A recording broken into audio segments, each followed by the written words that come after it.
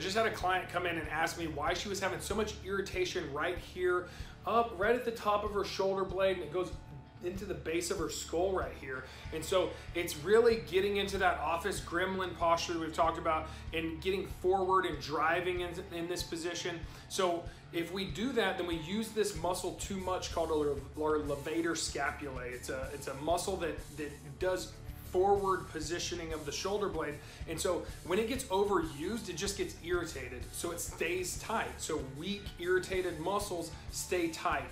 So rather than stretching it all the time and irritating it further, what we need to do is just counteract that motion. So by counteracting that motion, we just need to squeeze our shoulder blades down and back.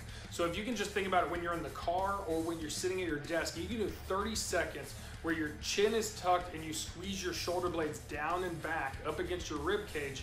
Then you'll be able to get out of that position. You'll stop using that muscle so much.